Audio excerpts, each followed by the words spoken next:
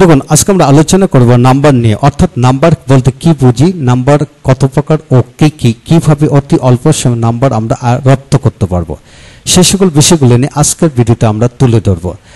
আজকের ভিডিওটি খান method A complete book of written spoken English grammar with Bengali meaning এই বই থেকে নেওয়া হয়েছে। এই বইটি সম্পূর্ণ ভিডিও লেকচার আলোকে তৈরি করা হয়েছে। আমাদের ভিডিওগুলো দেখুন, ইনশাল্লাহ প্রতিটি ভিডিও আপনাদের কাছে আসবে। এখন আসুন বন্ধুগণ, নাম্বার বলতে কি বুঝো। নাম্বার মানে সংখ্যা বা সংখ্যার ধারণা।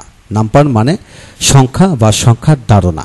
সংখ্যা হচ্ছে যে শব্দ দ্বারা কোনো বস্তু, ব্যক্তি বা প্রাণীর সংখ্যার ধারণা পাওয়া যায় তাকে বচন বলে।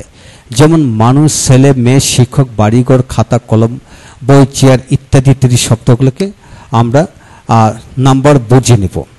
এখন আসুন নাম্বার কখন কাজে লাগে এবং আমরা কোন কোন সময় এটা প্রয়োগ করি।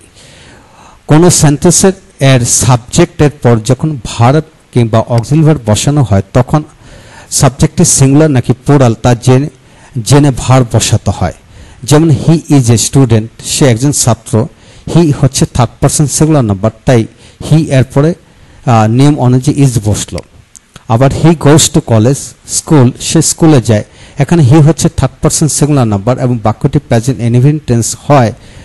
হি এর পর নিয়ম অনুযায়ী গোজ বসলো, নিয়ম অনুযায়ী গোজ বসলো।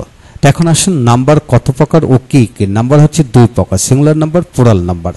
এক বচন, বহু বচন। অর্থাৎ যা সহজে গণনা করা যায় না সেটা হলো সিঙ্গুলার, যা সহজে গণনা করা যায় সেটা হলো প্লুরাল। তো বন্ধুগণ, সিঙ্গুলার নাম্বারগুলো আমরা একে একে শিখে নেব এবং বলতে কি বুঝি, কত ধরনের বুঝিয়ে লেখো। যেমন যে সকল ওয়ার্ড বা শব্দ দ্বারা একজন বা একটি অথবা একটু বোঝায় সে সকল ওয়ার্ডগুলোকে সিঙ্গুলার নাম্বার বোঝায়। সহজে বোঝার উপায় হলো যে সকল শব্দের সাথে বা শেষে টিটা খানাখানি রাটুকু যুক্ত আছে বা যুক্ত করে শব্দ তৈরি করা যায় সে সকল শব্দগুলোকে আমরা সিঙ্গুলার নাম্বার বুঝবো। তো বন্ধুগণ, আমি আবার শিখব। সহজে শেখার উপায় হলো যে সকল শব্দের সাথে বা শেষে টি, টা, খানা, খানি, একটি, একটু, টুকু যুক্ত আছে বা যুক্ত করে শব্দ তৈরি করা যায় সে সকল শব্দগুলোকে সিঙ্গুলার নাম্বার বুঝবো। এক কথার বোঝার উপায় হচ্ছে শব্দটি বা সাবজেক্টে যদি অতি সহজে গণনা করা, বন্ধুগণ এক কথা বোঝার উপায় হলো শব্দটি বা সাবজেক্টটি যদি অতি সহজে গণনা করা না যায় তাহলে সেটি বা সেগুলি সিঙ্গুলার নাম্বার বুঝবেন। এখন নিচে কিছু উদাহরণ ভালো করে লক্ষ্য করুন, তাহলে বুঝতে পারবেন। যেমন যে সকল ওয়ার্ড দিয়ে একজন বা একটি বা একটু বোঝায়, যেমন টিটা, দাব্বার ছেলেটি বা ছেলেটা, ডাকাল মেয়েটি বা মেয়েটা, ডাকার গাড়িটি বা গাড়িটা, দ্য পেন কলমটি বা কলমটা, দ্য ম্যান লুকটি বা লুকটা, দ্য রাইটিং লেখাটি, দ্য রাইটিং অফ ইউর্স তোমার লেখাটি, the cost of the shirt শার্টটির দাম। তো বন্ধুগণ, টিটা উচ্চারিত হলে আমরা সিঙ্গুলার নাম্বার বুঝে নেব। এখন আসুন দ্বিতীয় পৃষ্ঠা থেকে আমরা বাক্যাংশ বুঝবো। যেমন এখানে এক মানে হচ্ছে এক টিচার, একজন শিক্ষক, এ ম্যান একজন লোক, এক গার্ল, এক কাপ, এক গ্লাস, এ ম্যাট এক পাগল, এ ডে একদিন, a month, A year, A time এক সময়, এগুলি সব সিঙ্গুলার। এখন আসুন একজন দিয়ে পড়বো। যেমন I, you, he, she, boy, girl, Rohan, Mina, mother, my mother, teacher, our teacher, their father, the chairman, member, president, the student of this school, এই সকল শব্দগুলোকে একজন বোঝানো হয়। এখন আসুন একটি মানে এ বুক, একটি বই, এ শার্ট, একটি শার্ট, এই সকল শব্দগুলোকে একটি বোঝায়।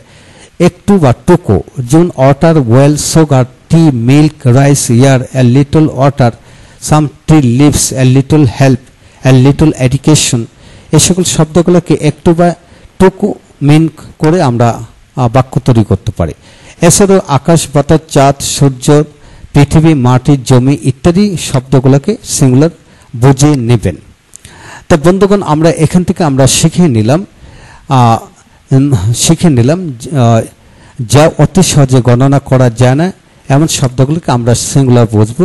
আরও কিছু এক্সাম্পল আমরা এখান থেকে রপ্ত করব। যেমন ঘন্টা, মিনিট, দিন, সপ্তাহ, মাস, বছর, মাইল, ইঞ্চি, ফুট, হাত, গজ, নির্দিষ্ট সংখ্যা, যেমন 1 লাখ, 2 লাখ, 10,000, 20,000, 50,000 এই সকল সংখ্যা যা মেপে এবং পরিমাপ করে বিক্রি করা হয়। যেমন চাল, ডাল, আটা, তেল, ঘি এই জাতীয় সকল শব্দে সিঙ্গুলার হিসেবে ব্যবহৃত হয়, অর্থাৎ দ্যাট মিনস এইগুলো সব সিঙ্গুলার। যেমন ইংরেজিতে আমি কিছু শব্দ শিখব, যেমন 2 hours, 2 মাইল, 10 miles, 10 feet, 50,000 টাকা, 10 liters of milk, 10 kilo of rice, 10 months, the color of his eyes, the duty of the students ইত্যাদি। এইগুলো দেখলে মনে হচ্ছে এগুলো প্লুরাল, কিন্তু আসলে এগুলো সিঙ্গুলার হিসেবে ব্যবহৃত হয়। আরও কিছু এক্সাম্পল, যেমন everybody, anybody, somebody, someone, everyone, every mother, every father, every student, every school, each boy, each of the boys, everything, nothing, something ইত্যাদি। এই সকল শব্দগুলোকে মনে হচ্ছে এগুলো প্লুরাল শব্দ, কিন্তু না, এগুলো সবসময় সিঙ্গুলার হিসেবে কাজ করে। তো বন্ধুগণ, আজকে প্রথম অংশ থেকে আমরা শিখে নিলাম সিঙ্গুলার বিষয়গুলি কি জিনিস, এগুলো আমরা এখান থেকে চমৎকার করে শিখে নিলাম। প্রথম পৃষ্ঠা থেকে চমৎকার করে আমরা শিখে নিলাম এবং দ্বিতীয় পৃষ্ঠায় থেকেও আমরা শিখে নিলাম। তো সিঙ্গুলার বিষয়টা খুবই গুরুত্বপূর্ণ একটা বিষয়। তো সিঙ্গুলার বুঝতে পারা মানে প্লুরাল বুঝতে পারা। এখন বন্ধুগণ, প্লুরাল শব্দ বলতে বোঝায় যে সকল ওয়ার্ড বা শব্দ দ্বারা একের অধিক ব্যক্তি, বস্তু বা প্রাণীর ধারণা পাওয়া যায় তাকে প্লুরাল নাম্বার বলে। সহজে বোঝার উপায় হলো যে সকল শব্দের সাথে বা শেষে রা, গুলি, গুলু, গুলা, গণ, বৃন্দ, দল, সব, মণ্ডলী, রাজি, বর্গ, মহল, গুচ্ছ, সমূহ, মালা যুক্ত আছে বা যুক্ত করে শব্দ তৈরি করা যায়, সে সকল শব্দগুলোকে আমরা প্লুরাল নাম্বার বুঝবো। আমরা কি বুঝবো?